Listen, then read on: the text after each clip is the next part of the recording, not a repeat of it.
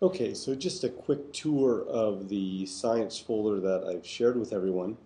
In this folder, there's a few subfolders, and I'm going to take a look at some of those individually. So, first thing I'm going to go to is the textbook resources. That's the main reason for this folder. And so, if we go into that folder, you'll see any resources we have for various textbooks that we're using, mostly the new ones that we've gotten in the last few years. Now, I should point out that we have ExamView banks for many of our books.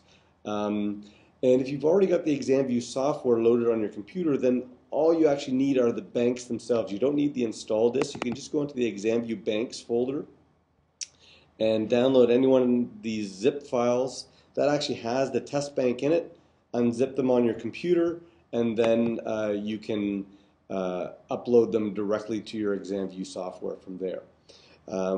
The individual textbooks themselves have various formats, and what I've kind of done is just sort of dumped whatever was on the CDs that we got with them. So in some cases, you know, that may look a little funny. So for example, this is the biology source teacher resource, and there's a little bit of redundancy here. This is the test bank disk, and so when you open this is the actual disk install software. It won't actually play from here.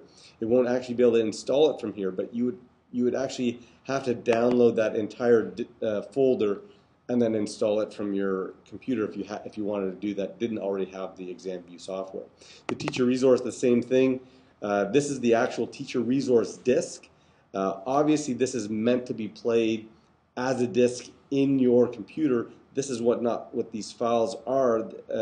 So if you actually want to search this, you do have to be a little creative in searching through here to find the actual content.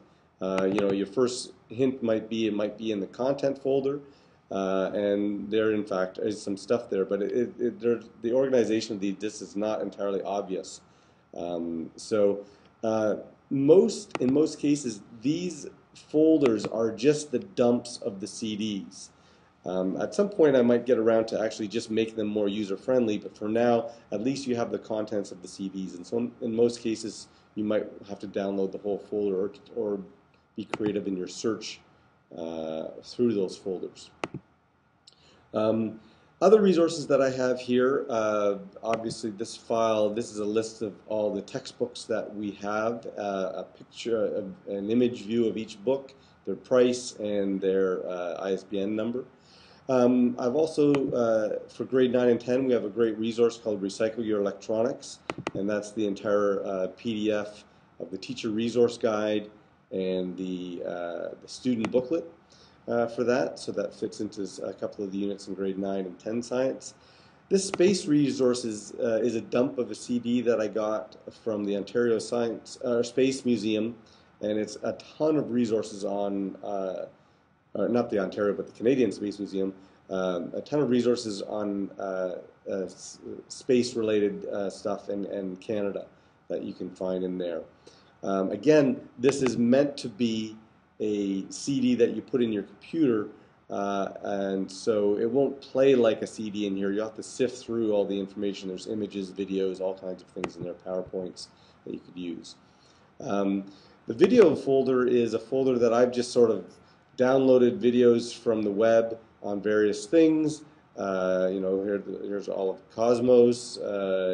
And here's some of a DNA movie, stuff on Richard Feynman, the album Here Comes Science by They Might Be Giants, all kinds of different things here that you might find interesting to include in your classes. And so that's just a brief tour of what you'll find in the science folder. Hopefully you'll get use of some of that, and as I find more things, I will add them to that.